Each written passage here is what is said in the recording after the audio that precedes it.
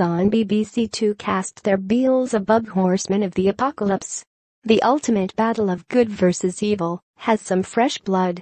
Amazon and BBC Two said today that Anna Maxwell Martin, above, has joined their upcoming fantasy drama series Good Omens as the demon Beelzebub, and Murray Ennis, Lords Fabiers and Yusuf Gatewood are saddling up as horsemen of the Apocalypse.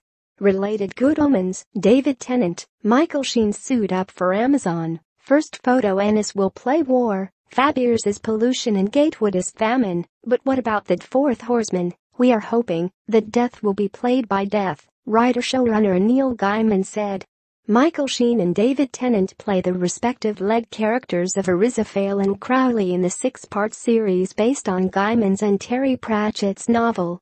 Good Omens takes place in 2018, when the apocalypse is near and final regular judgment is set to descend upon humanity.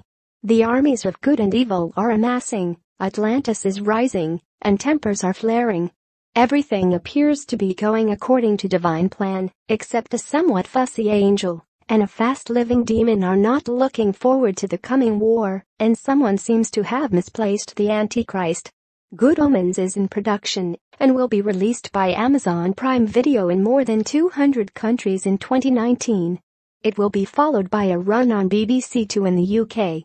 The series is being produced by the comedy team at BBC Studios, the BBC's commercial production arm, Narrativia, and the Blank Corporation, in association with BBC Worldwide.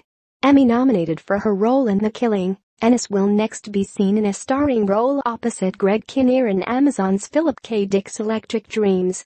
She's repped by Gardner Green Entertainment and attorney Mitch Smelkinson.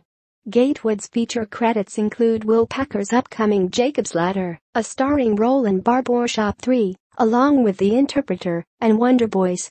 He's repped by Appa and The Green Room.